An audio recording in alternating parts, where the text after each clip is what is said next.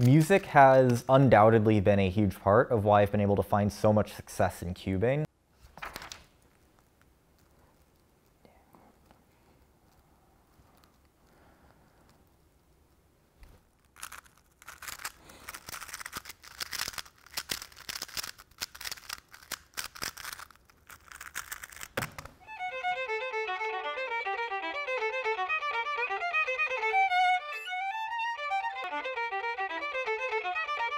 Repetition, breaking things down into their smallest fundamental elements, and all of these different things we use and utilize to improve at an instrument, and being able to take these into the world of cubing has certainly been a huge help to my progression through that.